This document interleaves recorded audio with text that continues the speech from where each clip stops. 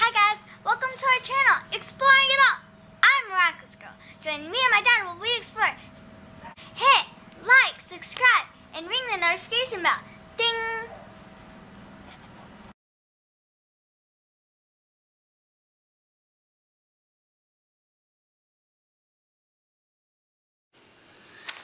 Well, thank you for that amazing introduction, Miraculous Girl, and thank you everyone for joining us again here on Exploring It All.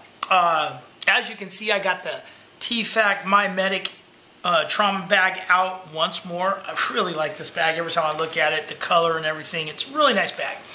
Anyway, I'm doing a follow-up video to the follow-up video, and that is I ordered the upgrade kit to add to making it the full-on trauma kit that they offer for, I don't know, it's well over $100. And so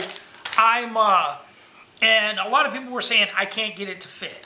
So I got everything in here. This is the way I packed it up. I've packed it up a couple times now. And so I just wanted to show everyone how I made it fit. And then I'm probably going to be doing another follow-up video with these Z-Zips from My Medic. I ordered those. They had a sale thing. They suckered me in. Okay. Anyway, first I'm going to take off my little morale patches here. The My Medic one came with it. The rub some dirt on it. Everything stops bleeding. And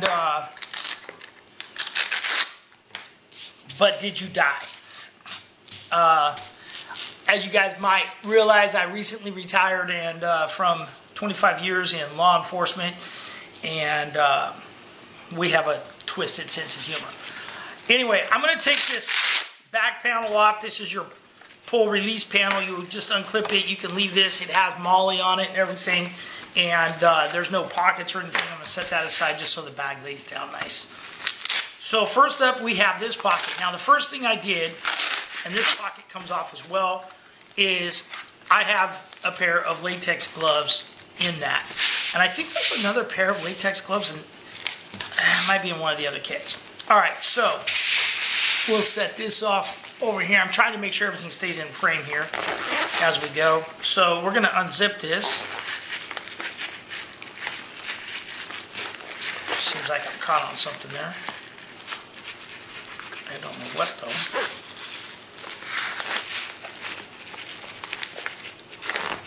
All right, so we'll open this back up.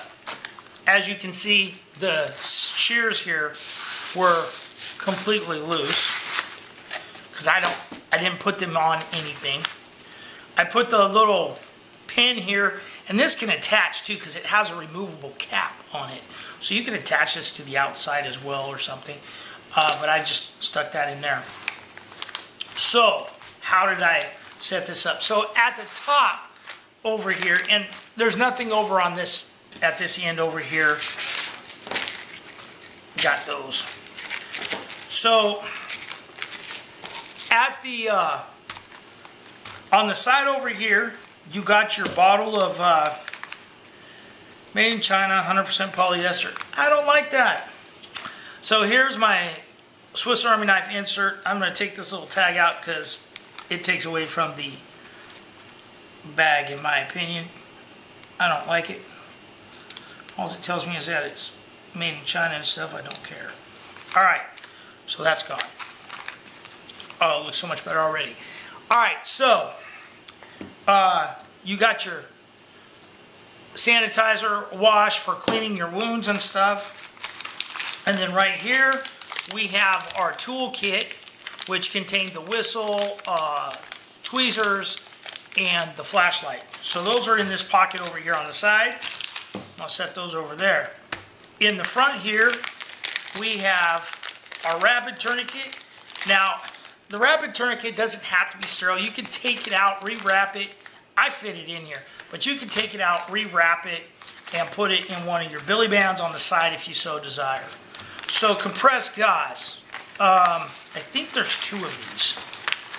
Oh, there is. Here it is. You got your crinkle compressed gauze and your regular compressed gauze. So the crinkle one was over here. This is quick clot. It's a quick clot dressing. You're going to put this over the top of a bleeding wound, and there's instructions and pictures on the back. Pictures are great because it's a quick, easy reference. And this is all in the center here. Like I said, you have your compressed gauze. And what was this one? This was a pressure bandage. You got the pressure bandage. That's all in my front right here. And then further down in here, all the rest of this stuff. What was this one? This was instructions for, no, it has pictures. Oh, for the staple things. I threw these did not come in this. The micro mend staples that we got in the previous Battlbox mission, I tossed those in here. The vented chest seals, you have 2 of those, and those were in the middle here. And I was right, there's another pair of nitrate gloves, and this is that stick it up your nostril thing here. So that was all in that center pack.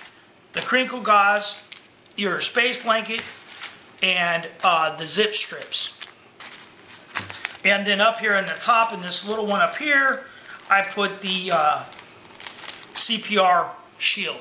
I did CPR once in my life. On a 1-year-old child, I did not use a face shield. I was more concerned with saving the child's life, and at this point in time, I'm not worried about getting diseases from 1-year-olds.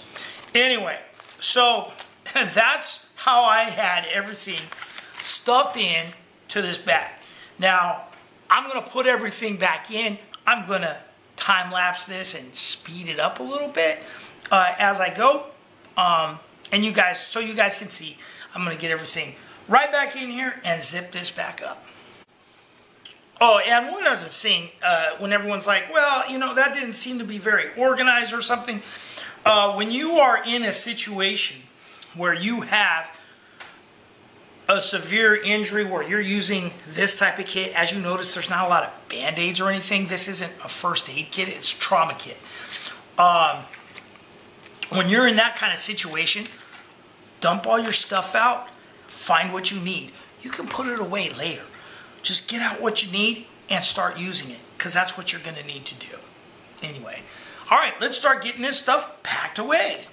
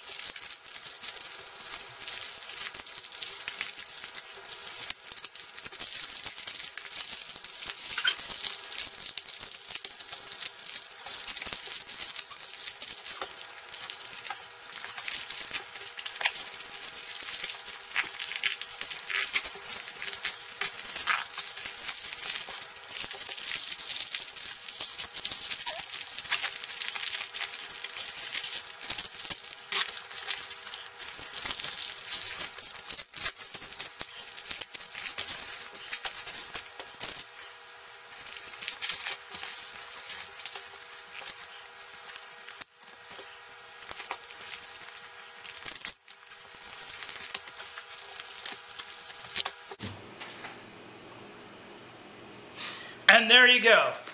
Everything, including an additional item that wasn't included, the staple things, in the bag, fits. All right, guys. Thanks for watching. Give us a like. Give us a subscribe. And please, I can't encourage you enough. Please subscribe. It does help promote the channel and stuff as we get more viewers and whatnot. We get lots of views, but we need the subscribes. All right, thank you guys once again. And remember, be nice to each other.